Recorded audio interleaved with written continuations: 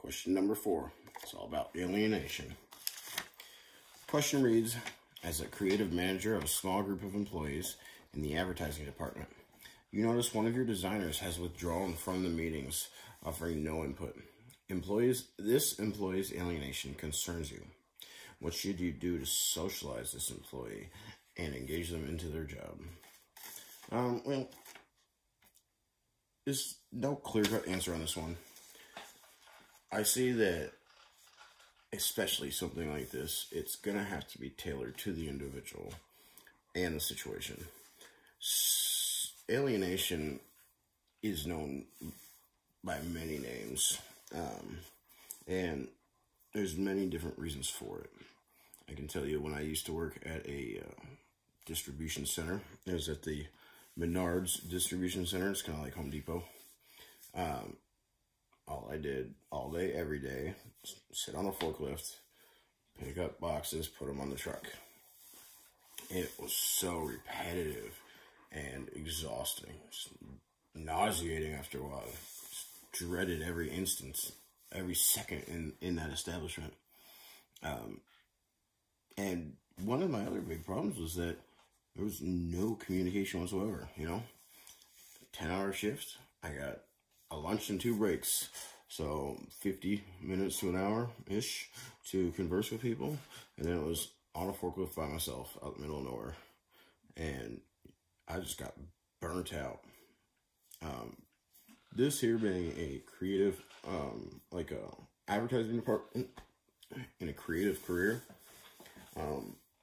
this would lead me to believe that this person is, I think he's being underutilized, When you see a creative department and somebody who just loses care in their job, and it is specifically work-related, I should say that, because, depression, marital issues, stuff like that can lead to an alienation from work along with everything else in their life.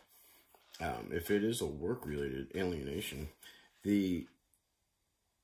I would typically see something like this being a underutilization, putting him in menial, repetitive roles when he knows he's capable of so much more.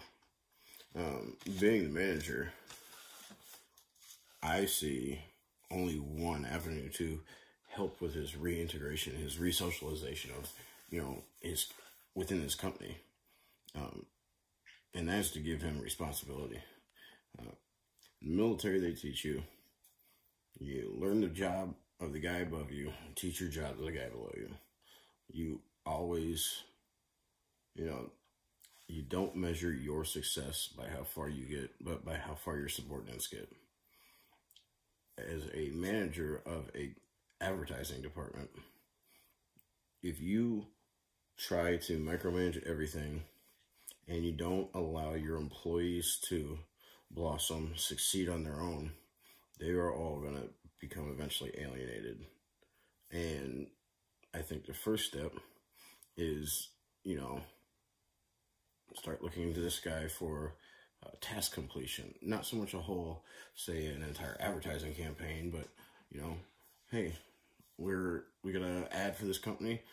Give me a concept, or, what, a concept for the ad, or a, why don't you go ahead and develop the initial slides or something like that, where he can start expanding upon his potential and his knowledge base. And once he's mastered that, then you give him a little bit more and then a little bit more. Hopefully, we'll be able to promote him on, allow him to be the person he wants to be. There's not a single person in the world that should be happy with the position and job they're in. They should always want to better themselves. And when they feel that they have the ability to better themselves and they're not given those chances, they emotionally cut ties with the company, start looking elsewhere. And, let's see. When I was in the Army, the same thing. Privates, specialists, they, especially the specialists, been in for a few years, and they see their peers getting promoted around them, and it really gets disheartening. And so when I was an NCO, I love being able to, say, hey, you're going to, take these guys, execute this task. And, it was nice being able to give them that leadership experience, because, yeah, like I said, you wanted your subordinates to get as good or better than you, That's a true measure of a good leader. And yep, that's what I would do, though. Now that I've rambled on enough, is give this individual, responsibilities and freedom, autonomous, anonymity. No, correction.